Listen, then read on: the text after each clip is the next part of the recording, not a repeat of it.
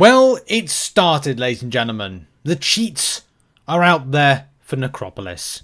Hi, welcome to a freshly squeezed video on a Thursday. Why is my logo there? Oh, that's right, because I was just recording a video. I think there's a Whoppingurt logo right there. Like, what's that all about? Yeah, I was recording something for... Actually, I was recording this as a segment with the MCN tomorrow, but to be honest, with the extent of stuff to cover, I'm just going to go right into kind of like covering it, and this is a separate video and put it out here on Thursday.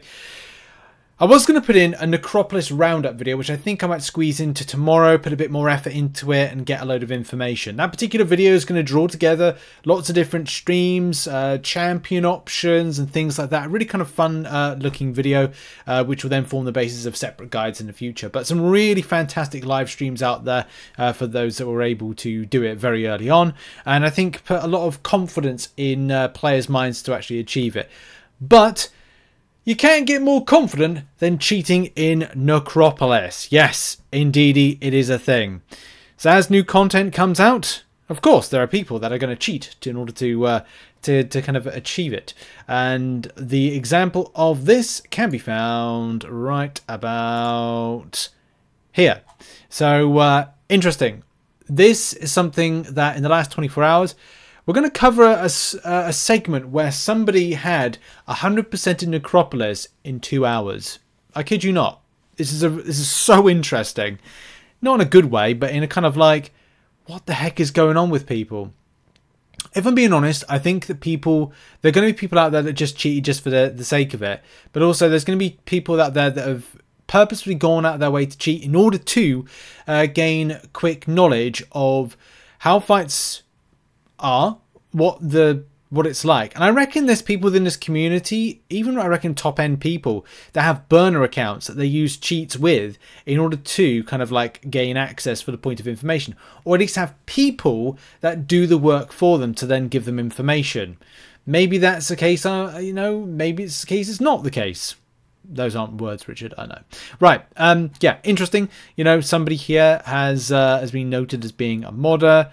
Many people kind of like, you know, point out this could be a very good gamer chair because they've got the profile picture and ruler of the Necropolis. And the fact that this is a level 46 account is kind of giving you the impression that, no, this is not kind of like, this is not right at all. It's level 46, nothing.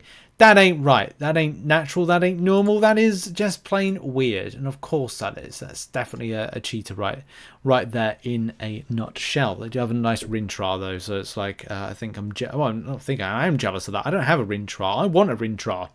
Everyone's got a Rintra. Everyone's got an Absorbing Man. Everyone's got a Nick Fury at 6-star. Do I have that? No, I don't. Am I bitter and jealous? Of course I am. I want those champions. But yeah, look. Kabam are already on the case of this, and this is where things get interesting. Okay, this is where things get really interesting. So this particular alliance, I don't think this alliance will mind too much. I don't know actually if this funny enough, I went and had a look at the alliance today.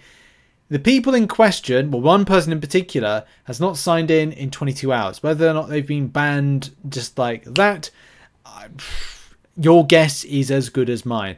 Very interesting because it's a sizable count to get banned or potentially get banned. So this player right here, and again, I'm going to put the name because it's like, it is quite clearly sus as anything. This particular bit of coverage, there's no timestamps, which is annoying. But one of the final things was the Bendy kind of noted at the time, it's not even possible to 100% in an hour or two. So this was like really fresh. Like I had this, I don't know if you remember, like in a video in the last 24 hours, I did say I'm sitting on a potential story which requires some investigation. And this was it. That somebody had within like an hour and a half, let's say this is an hour and a half, and 100%ed through that particular content. Like that's just not... You know, poor Pepe was kind of farming this until like early on in the morning. So, you know, fair play to some of these people with it. But yeah, it's like, it's just a case of like, it is very much on the side of sus. And, you know, indeed, like I do have, like, I will kind of like pop up on screen the this particular account, which is this one right here, which you can see like it's got like ruler of the Necropolis. You know, it's hey, something's going awry there. That's not particularly right. It's interesting as well because Kabam Crash said, hey there are no legitimate explorations yet. So very much coming out of the gates to say, look, you know, this was illegitimate, and anybody that has an explored Necropolis to this point is already or will be permanently banned. We'll be eventually post the list of the first 10 legitimate explorers. Thanks for your vigilance, yada yada yada. And what he's referring to is this particular thread right. Where is it? There we go. War on Cheaters. This one here from November, where indeed it is mentioned right at the very beginning of Everest content. In this, the lessons we learned are being applied to Necropolis, which is the first piece of content we've ever released with an integrated anti-cheat program in place before launch. Be warned, modding in Necropolis will be met with an immediate permanent ban regardless of your account history or fair play of any factor. So that's the thing, isn't it? Like, you will get banned instantly, and this must be on 100%ing. Then you receive the permanent ban, hence why that particular player has not been active in game for 22 hours. So that particular player like lost their account. But the problem is it does present something of an issue, a further issue, and something of on the air of like Kabam, like a level of issue.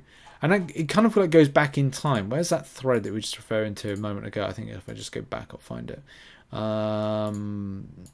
There.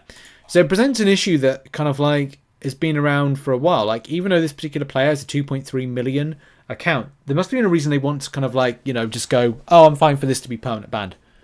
I'm happy for it to be permanently banned. So would they have, in theory, been getting all these rewards from cheating over the years, over the months, whatever?